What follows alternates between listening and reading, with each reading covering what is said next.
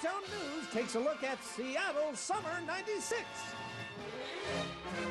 Seafair weekend came to Seattle. There was a little rain, but it didn't dampen the spirits of the thousands who came to watch the Torchlight Parade. But no matter what the weather, it's always blue skies for the Blue Angels, who finally returned to Seattle, this time flying over Queen Anne and Magnolia, prompting some complaints from the locals. It was so loud. We couldn't hear ourselves talk to discuss the new colors for the Land Cruiser. The house shook so hard that the Ikea catalog fell off the dining room table. Seahawks return.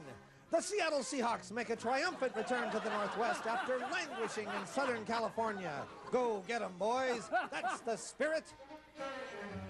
And speaking of sports, this local track star was truly a unique story at the '96 Olympics. He was the only Olympic athlete who didn't have a friend, family member, or coach die in some horrible accident just before the games. And talking about accidents, this was the summer little old Seattle joined the big time with its own Planet Hollywood, where excited locals lined up to see real props from hit movies, like Tony Danza's eyebrow. And the presses were rolling this summer at the Seattle Times, where publisher Frank Blethen made headlines himself when he shot the neighbor's dog for messing on his lawn. Sorry, Pooch. Better poop on the PI the next time, said the peeved publisher. And that's the headlines for Seattle's great summer of '96.